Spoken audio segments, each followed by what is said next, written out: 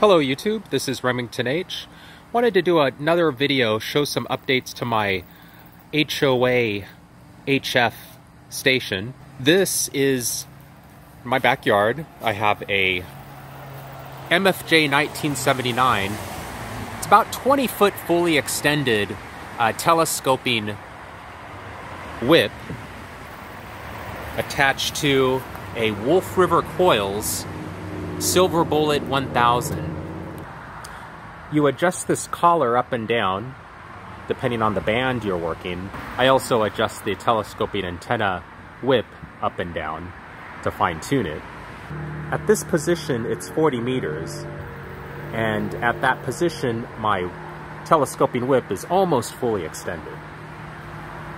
For 20 meters I just run a jumper, alligator clip jumper cable, bypassing the coil entirely, and then I shorten the whip to resonate the antenna for about, 14 megahertz, whatever it is I'm transmitting at. Usually about 14.074, 14.076 for the digital modes. I'm able to generally get, without any matching at all, 1.5 to 1 or less on 20 meters at the feed point. Have some ferrite beads. It's been suggested that adding these reduces common mode current.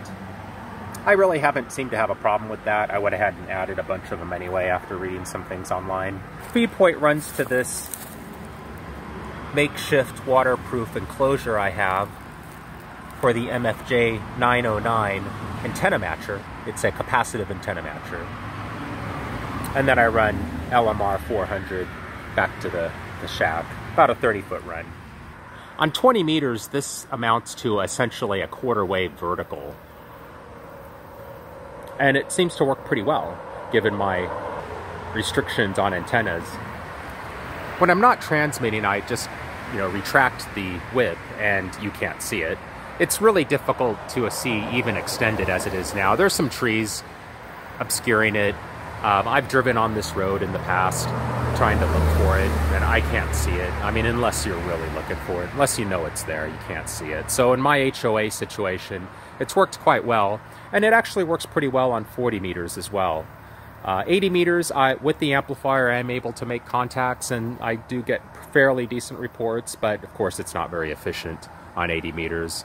It's a little more efficient on 40, but I'm sure not great. And on 20 meters, it's a full-length quarter-wave vertical. This is the setup as it currently stands in the shack. Have the IC-7300 connected to a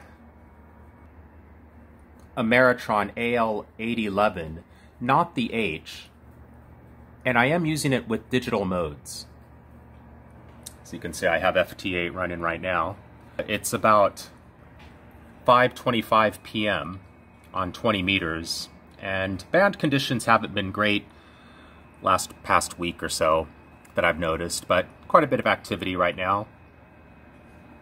I've been transmitting a bit, and this is where my signal seems to be propagating. I'm getting some pretty good. I was +2, +3 in Japan a little while ago before it disappeared, and getting some strong signals all throughout the United States. There's ham spots. I saw a +11 or so. There's a +5 there, +1, +5. Seems to be working pretty well. It usually gets stronger. The propagation improves as the evening goes on after around 6 or so. I've been trying to contact this Moldova station, but haven't been successful. The IC-7300 runs directly into the MFJ IntelliTuner. This is the 929. I do that primarily to touch up the SWR between the transmitter and the amplifier. The MFJ 891 is then connected to the Versa Tuner 2, which is a 300 watt antenna matcher.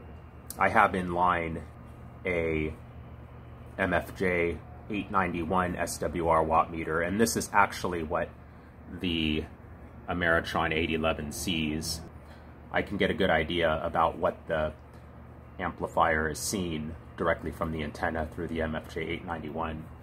I don't really run more than 300 watts or so out of the Ameritron amplifier. This is a 300 watt tuner.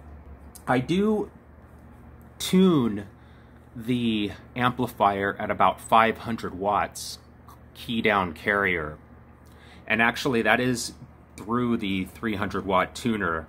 It hasn't been a problem, I think, because I have such a good tune directly from the antenna. The VersaTuner 2 isn't doing really much to match the antenna. It's just a touch-up.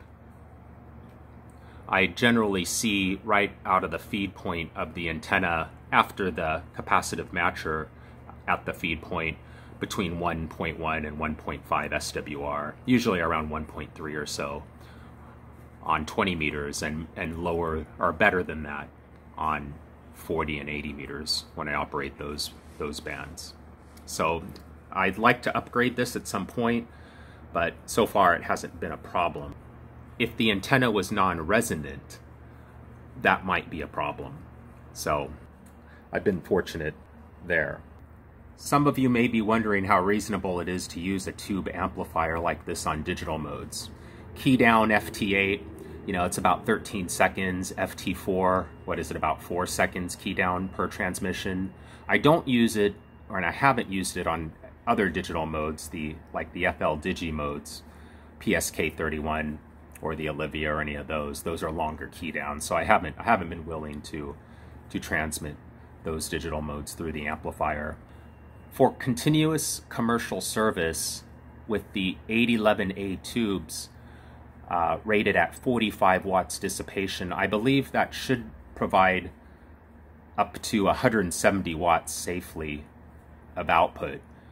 For intermittent commercial and amateur service at 65 watts dissipation per tube, that's about 390 watts key down.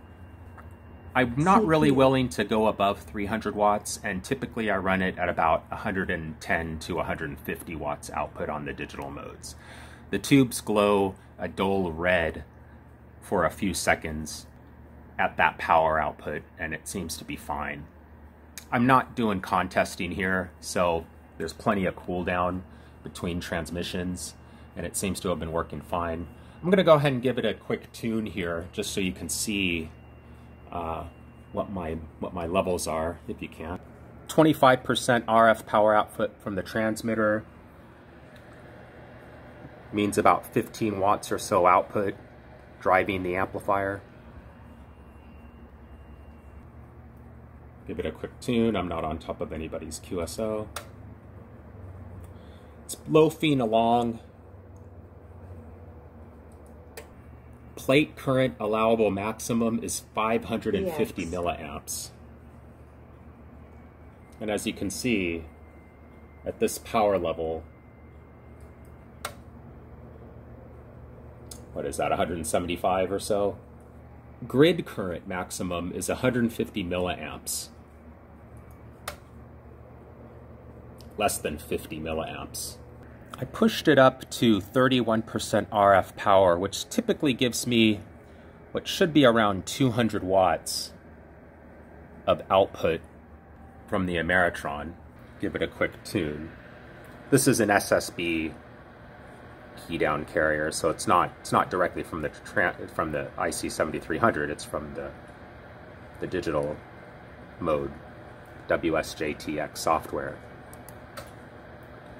23 watts, 24 watts output of the transmitter. With that drive, yeah, a little over 200 watts. And here's what we look like, what we're looking at. Again, on the left plate current, 550 milliamps maximum, and we're seeing less than 200 milliamps. Grid current, 150 milliamps maximum allowed, and we're only seeing less than 50.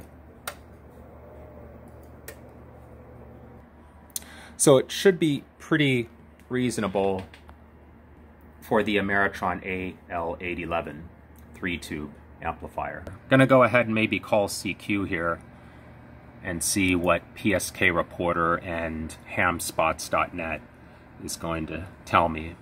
Let me find a CQ clear frequency here. Wait for the opportunity.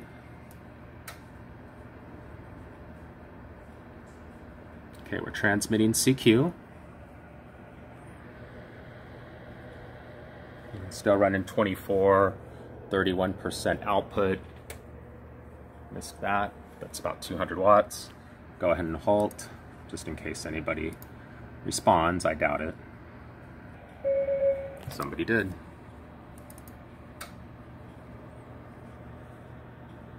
Let's go and see if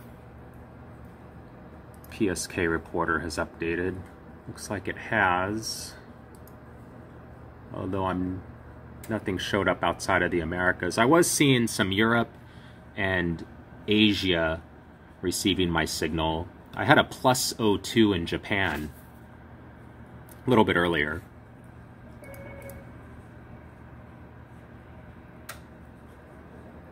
That may update again. I may see that. Here we go. SV2HXX. What is that, Greece? Showing a reasonable -12. Hamspots has updated. Again, the bands haven't been great. +16 in California, +7 in New York, and I'm seeing Puerto Rico, Canada, Fiji, Japan, -9, receiving my signal. I'll do another video on my setup of the IC-7300 with the digital mode applications, primarily WSJT-X and FL Digi. Show you the levels I have set in both the computer and the transceiver, and some of the settings I have in the software, so you can get an idea how to configure it. Obviously everybody's hardware is going to be a little different, but it might give you a good starting point. I hope this has been helpful. If you have any questions or comments, please leave them down below. Thank you for watching 7-3.